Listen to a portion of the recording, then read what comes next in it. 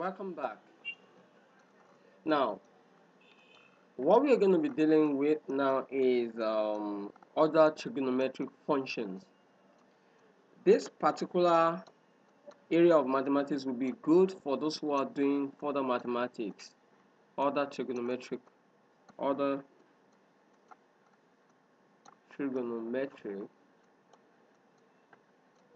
functions, and also the identities of trigonometry. Now, the other trigonometric function says that when you have uh, we have a cosine theta, we have sine theta, and we have tangent. When we have their inverse, the inverse of a cosine theta is same thing as 1 over cosine theta, which is the same thing as cosec. This is cosecant theta. This is in theta.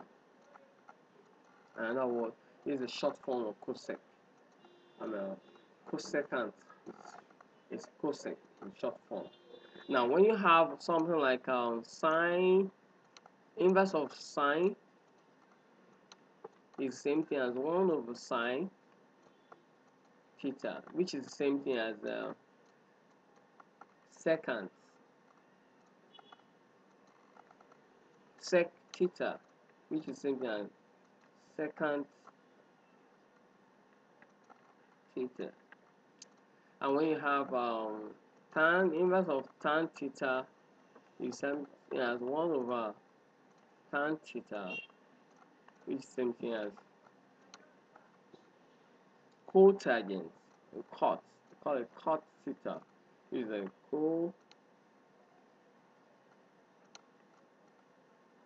cotangent theta. Now, this will now lead us to the inverse, the identities of all this relationship.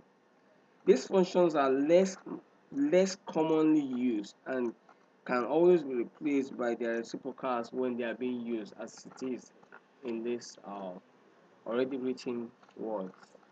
Now, the identities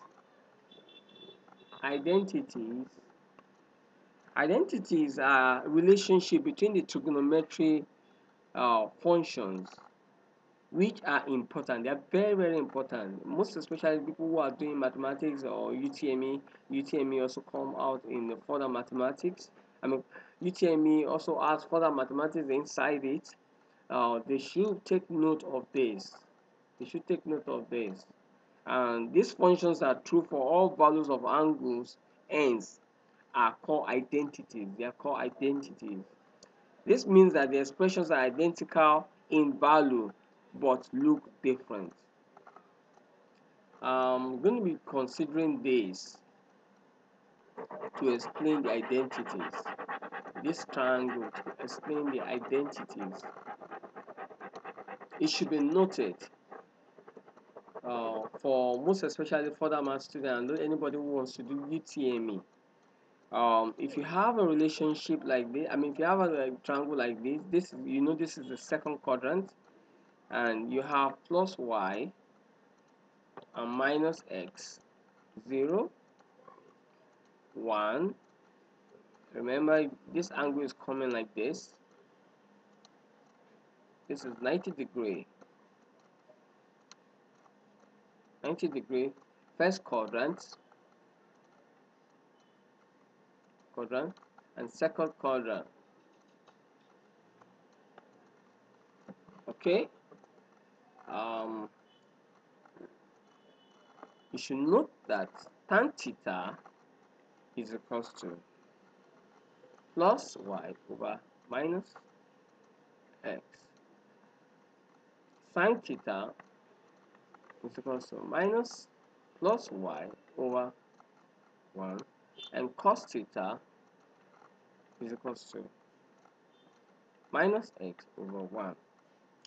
So this means it's going to be tan theta is equals to cosine theta over, that should be sine theta. Let me clean this out. It's sine theta over cos theta. This is identity 1 in trigonometry. Sine theta over cosine theta. Identity 2 states that considering the fact that we have Pythagoras rule, like I said before, Pythagoras rule also goes a long way in helping us to find the relationship, which is x squared plus y squared is equals to 1. That's what the Pythagoras theorem says. Then we now have sine theta square root, sine theta square plus cosine theta square is equals to 1. That's identity 2. While taking into consideration that sine theta square is the same thing as sine theta square all together. So from equation 2, we can now say that sine square theta is equals to as 1 minus cosine square theta. And the same thing as cosine square theta is the same thing as 1 minus sine square theta.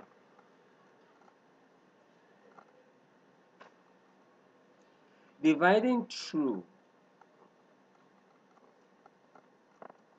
we need to take note of all these rules that we are mentioning.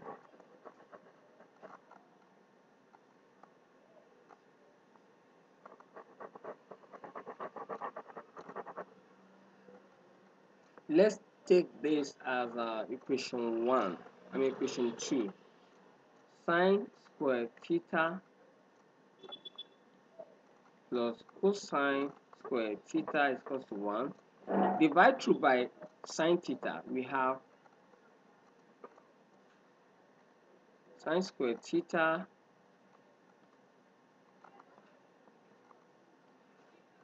plus cosine square theta plus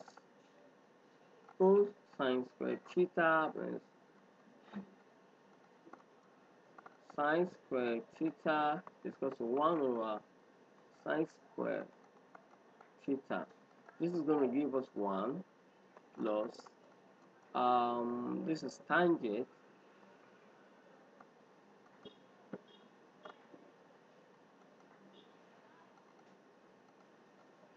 okay, this is wrong. What we need to do is to divide through by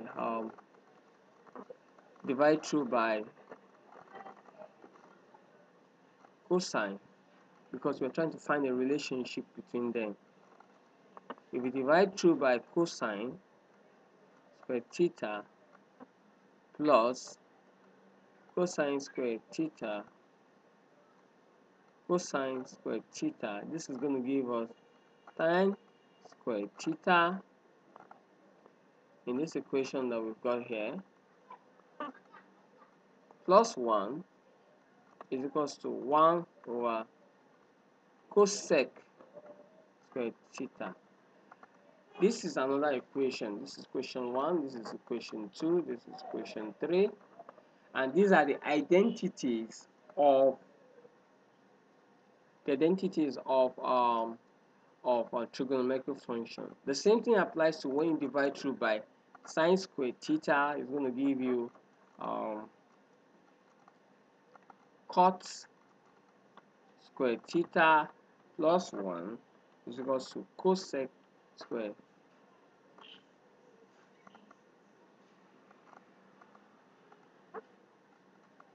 theta. And this is sec cos theta. Sec. This is sec cos theta. When you divide through by sine,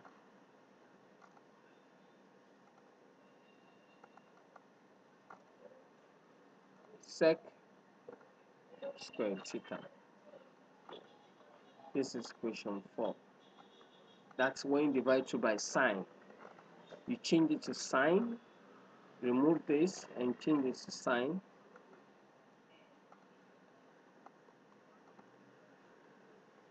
This is the expression of sine squared theta, sine squared theta, sine squared theta. It's going to give you this expression here. So this is all what we can take for trigonometry today, and then we are going to the next topic we are going to be dealing with is going to be taking us into the usage of all these expressions. Thank you very much. Stay tuned.